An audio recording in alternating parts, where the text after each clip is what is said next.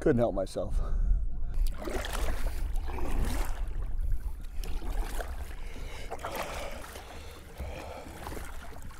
All right, the thing I want to demonstrate right here is why a GoPro is a good addition to your kit for these things, for blogging.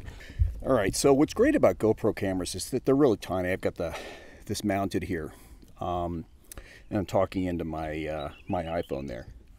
Oh, keep it down. The three things that are easy to cheat on and get really close to top-notch pro work is lighting, sound, and a second camera. All right, having a second camera just opens up a world of possibilities for cutting that make your, assuming you're not going to do your post yourself, just trust me on that. I'll try and demonstrate that in a subsequent video, but they're just so small, and you can just put it there. And this is in 4K mode. And I'm going to show why you want to shoot on 4K but deliver on something else, something lower like 1080 or 720, and why it's important and helpful to do that. I'm going to leave this here and finish. I'm going to leave this guy right here. Now for lighting, a lot of these cameras, including the GoPros, your smartphones, etc., do a good job at auto exposure. Okay, so they're going to do just fine with available light, so long as available light, you've given a little thought to where the light is. And I'm out in a very ideal place for this at a good hour, for a few minutes here anyway. I am going to I'm going to head out here and show you basically the real technical terms are key light, fill light, and backlight. Now, as I come up with the sun over my shoulder, that's all backlight.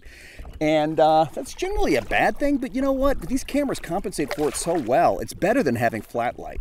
In other words, I think the lighting here is better if I have it there. It's not ideal. It gets better as I cross, and you can see across my ugly mug here that it's you know, that's called key light, and this is fill. The fill is being filled by the available light here. If we had a crew, we'd have a bounce light or a lesser light here. For fill, we don't. So we're going to try and do as best we can by just being mindful of where the key light is. Now I'm going to show you how to do it poorly.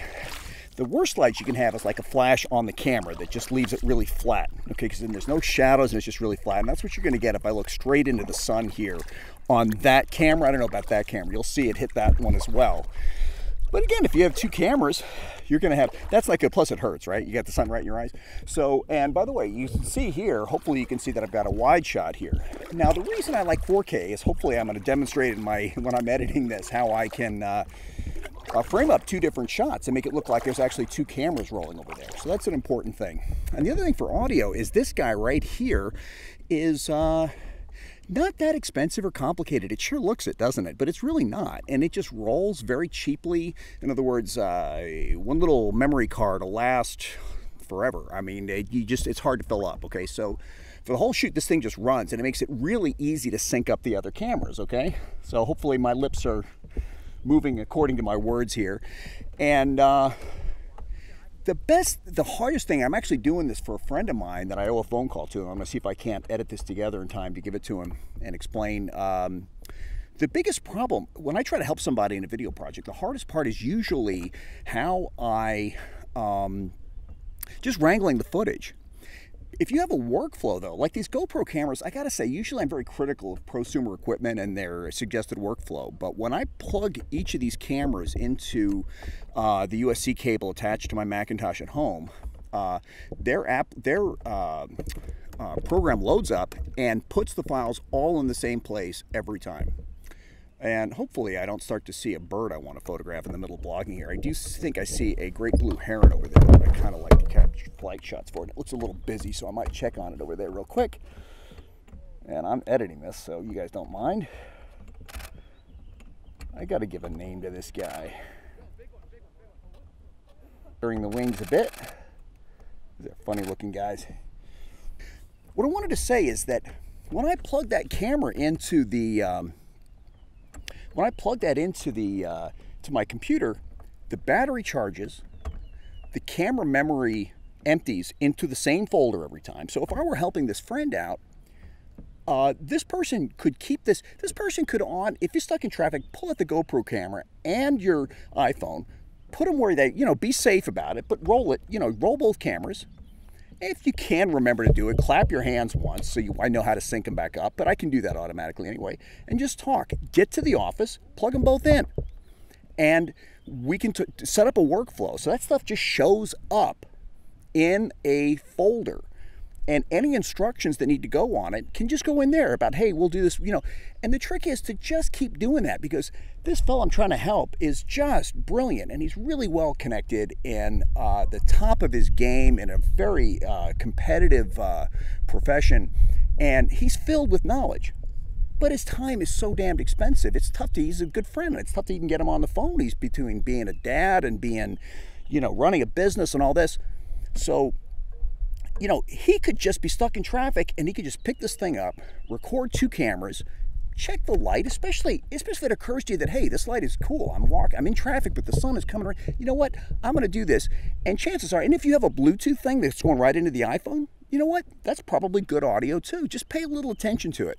Or at least pay attention to, say, where the microphones are on the phone you're using. On the iPhone XR, they're on the bottom.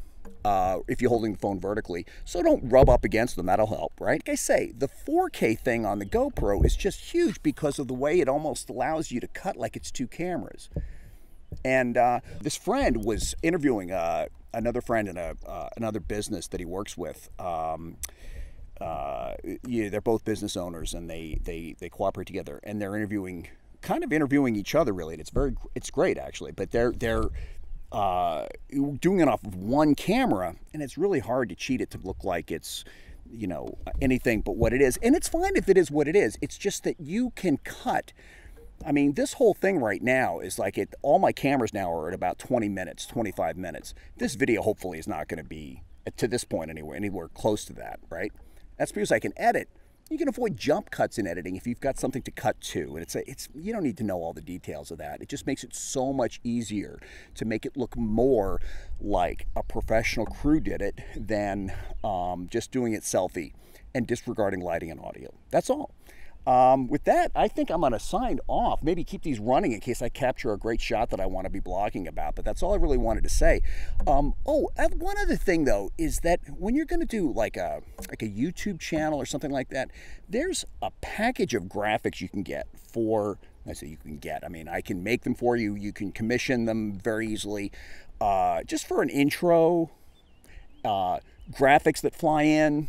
PowerPoint type bullets, things that can fly in, and keep a consistent style with it. And if you have a project file on something like Adobe Premiere Pro where those things are all preloaded, you can have those things set and ready to go, so that, I mean, I don't want to make any promises, but I feel like this fellow who's out in California could just be blogging, and I could turn something out, within maybe even the same day. I mean, the hard parts are getting his time, recording it and getting it up to the cloud where I can grab it, because my server will grab it off of, this fellow likes to use Dropbox. I'll use any cloud service you can, and I can even work around certain, any requirements for encryption or any needs you have like that.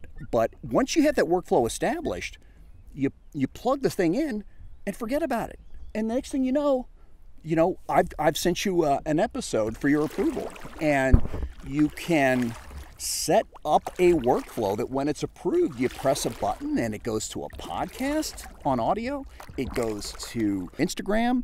You can have these things set up. So, the first one you do might not be that easy, but once you've got that established, you've got that workflow established, and you have a place for your camera where it charges and takes all this. The other thing it does, by the way, that GoPro app, it clears the memory off it. So, but when you pick it back up after it's done uploading, it's recharged and the memory card is clear. So you just keep using it. And the smartphones, it's a little different, which is why I really like these GoPros. I mean, this looks more like a good GoPro application because I'm out here, but they're good cameras. I mean, I've been doing this a while. The idea that you've got a 4K camera or even 1080p that fits like this big, is pretty incredible. And they're not that expensive, and you can get a couple of them and have them ready, have one in the car. There you go. Those are my tips for blogging for today. I might try to cover the GoPro Fusion at some point. That thing's incredible because it does a 360-degree spherical image, actually. So I could have put that one camera here and been able to, you don't have to use it like that, but you can use it like it were 3 or 4 or 5 or 6 cameras pointed in different directions. You can even put it in the middle of the table and interview people and cut to them as you record audio. And it's got a microphone on it. These cameras all have microphones. If something goes wrong with this one, I've got backups, including the one over there that some geese are looking at over there. I better go check on this camera over here. And so I'll sign off. This is Michael with Just Look Productions, and happy blogging.